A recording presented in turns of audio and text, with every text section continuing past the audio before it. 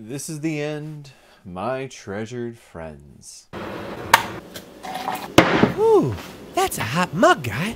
Hey guys, this is my review for The End, the 4th episode of Supernatural Season 5, and this is probably one of my favorite episodes of this season, not only because of the implications that it has, but also the production value. Before we start anything about the actual episode itself, do any of you recognize the main street that they show the end of the world scenes in? The majority of them are.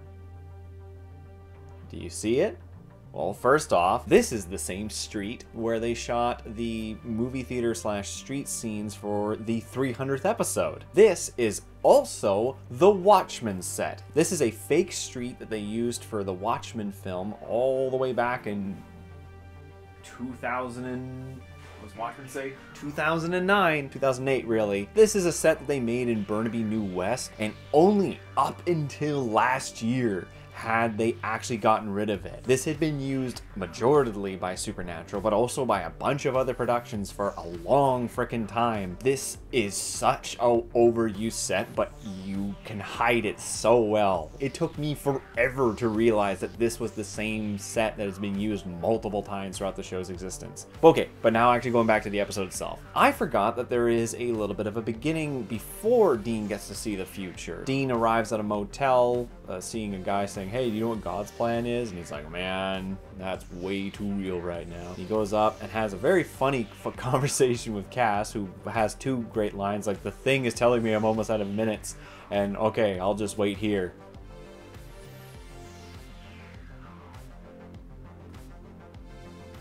He's awakened from his sleep by a phone call, but it's not Castiel, it's actually Sam telling him about Lucifer's plan. And Dean is still dead set on this whole, we need to be separate. Stronger apart than we are together. There's a little bit of corny acting here. This is an episode that's directed by Steve Boyum, who would go on to direct the finale of this season, Swan Song. It's also written by Ben Edlund, and these two make a powerhouse episode because once he gets blasted into the supposed future, the production value absolutely rises through the floor in terms of how detailed everything is and showing how devastated the world is, but also the intensity and the action and the storytelling in this episode take a giant notch up. There's some funny bits, but the seriousness as well as the gripping intensity of everything going on just rivets you, just keeps you absolutely hooked throughout the entire episode. Dean finds out that the world has been screwed over by a Croatoan virus. He then meets the current version of himself, who has turned into a cold-hearted bastard who is willing to throw away the lives of his friends and comrades just to get what he believes is the right thing, which in the end turns out to be a complete falsehood because he gets his neck snapped just when he goes off to fight the devil. We find out little tidbits about how the world ended, but also there's some dated jokes in this. There's a Sarah Palin, a President Sarah Palin joke. This episode came out in 2009. Y'all thought that the Trump jokes we're gonna date this show? Yeah, they are, but that Palin joke, holy shit, that's a dated joke. Some people wouldn't even get what that means if they watch the show now. But this whole episode is supposed to be Dean seeing what will happen if he refuses to change his mind, if he refuses to take on the Michael vessel, if he refuses to do anything else except the supposed plan. We see what happens to other characters. Chuck becomes a kind of a hoarder and talks about how toilet paper is gold.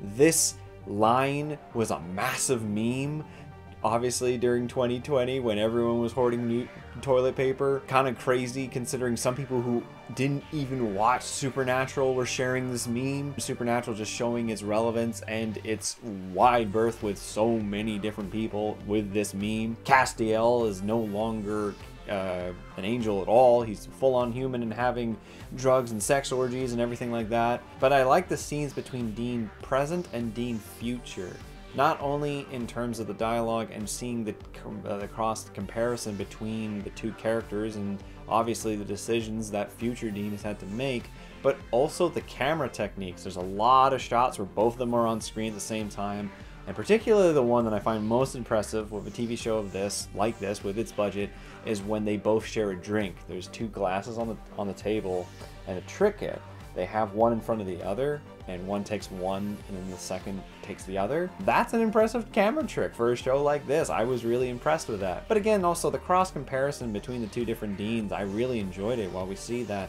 current Dean still has that personality, that Han Solo-esque kind of flavor to him, future him is a complete stone cold bastard. No sympathy for anything anymore. He just wants to make up for the decision that he made, the mistake that he made, which leads in to probably one of my favorite conversations in this entire show, is when they go and take on Lucifer, Castiel and all of them get killed, and so does future Dean, gets his neck snapped, and then present Dean has a conversation with his brother being controlled by Lucifer. Lucifer has this sympathetic story about how he loved God too much, and by not bowing down to humans who would go on to destroy the very world that he calls God's last great creation, it's how he was cast down. It's the reason why he was cast down. Now, the whole idea of whether you believe him or not is not entirely the main purpose of this conversation. It's more so to further build sympathy for the literal embodiment of evil. The literal devil is getting sympathy points with how he is articulating his story. The silver-tongued devil is playing a yarn that will make you kind of feel maybe he's not so bad, maybe he did have it a bit rough. I love that. Whether you agree with it or not, it's still a great writing technique for this character. How on earth do you take the literal embodiment of evil and make you actually kind of feel a little bit sad for the guy? Again, fantastic writing by Endlin, and Jared Padalecki delivers this whole conversation really darn well. And Jensen's reactions with the tears and the raw emotion is so good. And then at the end, when they basically find out that every road's gonna lead here, supposedly, Dean wakes up in the present, still says no to being Michael's vessel, stubborn bastard, but he realizes the main reason why things happened the way they did is because Sam and him stayed separated. And he decides to make up for that. And they meet up at that bridge site, which has been used so many times in Supernatural. I'm hopefully gonna go fucking find it soon. And they decide to team up once again. In the end is probably one of the best what if episodes that Supernatural ever did. Not only just in terms of the ramifications of the story, but the production value. Like, this has gotta be one of the most expensive episodes they ever made. The prep time for making that town, the fake town, into something like that, I think it would have been even more expensive than shutting down Matsui, which they did 2 episodes ago. But if it wasn't obvious enough, I'm going to give The End a 7 out of 7. This is the first 7 of this season. Took a little longer than I expected, but admittedly I did like through the episodes to see just kind of like, okay, well, what were these episodes? And the whole time I was like, that's probably a 7, that's probably a 7, that's probably a 7, that's definitely a 7, that's definitely a 7. I'm really looking forward to continuing on with Season 5 with you guys, because there's going to be a lot of really great episodes. Season 4, as I said with my reviews previous, was a fantastic season, but I really think that this is the best one they ever made. But obviously, we'll have to see. But now let's talk about the comments you guys had for this episode. This is already a really long review, so we might as well go through all the comments too. Let's see what you guys had to say. Alright, we got a lot here. Fun fact about The End. Eric Kripke used this episode as an inspiration for his next show, Revolution, an underrated show that deserved a bit better. Also, the line where Chuck talks about hoarding toilet paper, it's a good laugh considering what happened last year with people actually hoarding toilet paper. I didn't actually really get into Revolution too much. I gave it a try, but I thought it wasn't, like, didn't really catch my interest, unfortunately. The End is without a doubt certainly one of my favorite episodes of all time in Supernatural. Simply the whole alternative future with the 2 Deans and Samafer in the white suit. Plus, hippie Castiel was funny. Simply an interesting concept all in all. Yep. Pretty much, you nailed it down. It's one of the reasons why this episode is so well favored. So about Dean's plan, he's going to sacrifice all of his friends and just roll in on Lucifer himself with a gun. No backup plan. No, nothing. Okay, sure, that will go well. Although they will try that exact plan a few episodes later. At least they plan on having a backup plan, but still a dumb plan though. Well, that was the point of this episode, was they teased the idea that they found the cult and they thought in the future it would still take down Lucifer. So the fact that they never got to use it is that catalyst for why they make it they think that it's going to work again. Like, it's desperation. Like, what do you do, right? They have no other plan except that. The end is my number 9 favorite episode in the series. I know what you're thinking. How can an episode featuring Aftermath the Apocalypse be only number 9? That just goes to show how many great episodes the show has produced. From the beginning, this episode had great atmosphere as Dean wanders through the ruins of the old world. Then the tone becomes a lot more somber when they meet future versions of characters that we all know, all of them broken beyond repair. Up until then, the episode was great, but the last 10 minutes takes a whole new level. Conversation between Dean and his now Lucifer-possessed brother is iconic as it is haunting. This is Lucifer at his most menacing and sadistic, as he basically brags about roasting humanity. It's amazing that one episode managed to do the apocalypse just like the biblical lore and not the DC cinematic universe. See what happens when you have a budget and talent behind you, Andrew Depp. Oh, by the way, this future was real because Chuck was there, solidifying its potential existence. Yeah, I really do love this episode as well. Part of me kind of curious if it is somewhat of an illusion, some kind of twisted narrative, because they are capable of doing that, right? But it's yeah, you were talking about the last 10 minutes. The last 10 minutes of this episode is definitely my favorite part. The end is a great episode. I really enjoyed seeing a different version of Castiel in this episode, but it was sad as seeing the future version of Dean, because to me, he's become his father, a broken, bitter shell of a man who willingly sacrifices Castiel to his death so he could kill Lucifer. Actually, that's a pretty good comparison there. Maybe a little bit more bitter, because John would sacrifice others, but he wouldn't sacrifice his brother. But yeah, no, I see where you're coming from here. That's a good comparison. I've been a bit harsh towards the other alternative universe episodes, but it's all because of this beauty. The end is epic, grandiose, stunning, poetic. The cinematography, the dialogue, the set designs, and the music choices and the acting are all fantastic. I struggle to find anything about this episode I dislike. It's gritty and dark, but the moments of comedy all work so well. Cass being a promiscuous, orgy-loving stoner is hilarious at first, but after a while it becomes more sad. She made us try on her panties. We kind of liked it. Being the secret that only Dean would know is funny, while also making a lot of sense for his character with all the performative machoism. The interactions between present and future Dean in general were great. What, you don't trust yourself? Absolutely not. As the Castiel's hedonism, it becomes less funny and more sad as the entire episode progresses, and you see the ruthless and cruel future Dean has become, and how much that scares present Dean. Overall, the writing and the characterization is just really fucking good here. Lucifer wearing Sam to the prom is beautifully done as well.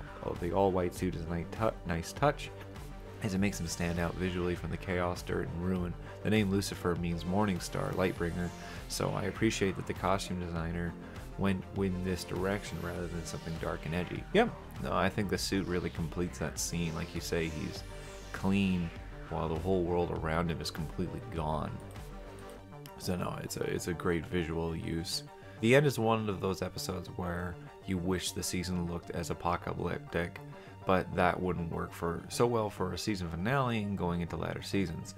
A lot of the genius of the latter seasons was sticking with times in terms of pop culture and technology growing. You can totally see the writers took a lot of creative liberties and jabs of what was going on politically in America during this time. Though, yes, like I pointed out with the Sarah Palin thing, just some people who watch it now might not have any idea what that joke is about. Given that Chuck gives a throwaway line that everyone relates to in 2022 or 2020, but it was definitely engaging to see what would happen if Sam and Dean didn't reunite with each other like we see at the end of the episode. One thing that also is cool about rewatching this episode is that Lucifer was right about seeing Sam and Dean 5 years later when The Darkness was released. I know it's not what they had in mind originally for the show, but it's just a cool tidbit in general. I really love the last 2 lines on this episode where Dean talks about free will, where they make their own future and Sam still believes in destiny by saying that we didn't have a choice either way. My only gripe from this episode is when future Dean knocks out present Dean is that present Dean goes unharmed by the people infected by Croatoan. Maybe, yeah, it's a little bit of a stretch, but I would say maybe he's only knocked out for like a couple of minutes. Maybe that's the idea. But yeah, no, this is a very, very good episode. I love everyone's comments are really good here. Here are my thoughts about the end. I just love this episode. It's easily one of the best episodes of Supernatural season 5 and Supernatural in general. This episode has a similar presence to It's a Terrible Life, where Zachariah has to teach Dean a lesson. Dean has to see where his decision to say no to Michael will lead the world. It's also what Sam will actually become if he says yes to Lucifer. All About It is a great episode. My ranking for this episode, of course, is 7 out of 7. Well, we agree on that. Despite being an awesome episode, I have a question that has mainly to do with Chuck. Why is Chuck still here in the post-apocalyptic world the angels have left? Why would he still care? This kind of makes no sense to me considering what we learned about him at the end of season 5. It begs the question for me as if Eric Kripke always intended to make Chuck God in the first place since he introduced him in season 4. Or maybe the post-apocalyptic world that we see wasn't real and just a part of a scheme with Zachariah and Michael to force Dean to say yes. That post-apocalyptic world was a lifelike illusion created by Michael. I mean, we all know how powerful the archangels are.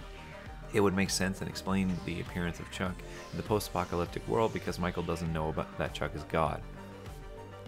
Now, 2 things. Kripke never really confirmed that Chuck was God. He always kept that kind of ambiguous, especially with how the the season ends. Also, I was kind of going back to my point earlier. Yeah, I kind of do wonder if Zachariah kind of gives this possible future avenue, but it's kind of an illusion for the illusion's sake. So yeah, I like that idea. It kind of makes it wonder, like, is 100% of this true? And obviously with what we would see with Chuck in later seasons, this kind of contradicts that. But either way, all really great comments, guys. Alright guys, thank you so much for your comments. Next episode is Fallen Idols. So let me know what you guys think about that episode in the comments below, and I'll read those off in the next review. Guys, I hope you enjoyed the review. If you did, leave a like, and if you're interested in more, subscribe. Otherwise, I'll see you guys next week. Thanks for watching the video. My name is Nitz, and you might remember me from the animated cult classic TV show Undergrads. It's been a while, but I'm happy to say the Clique is finally getting back together in an all-new movie, thanks to a successful Kickstarter campaign. But we are still asking for your support. To see any and all updates about the upcoming Undergrads movie, be sure to check out and like the Bring Back Undergrads Facebook page. And with any luck, we'll see you guys soon.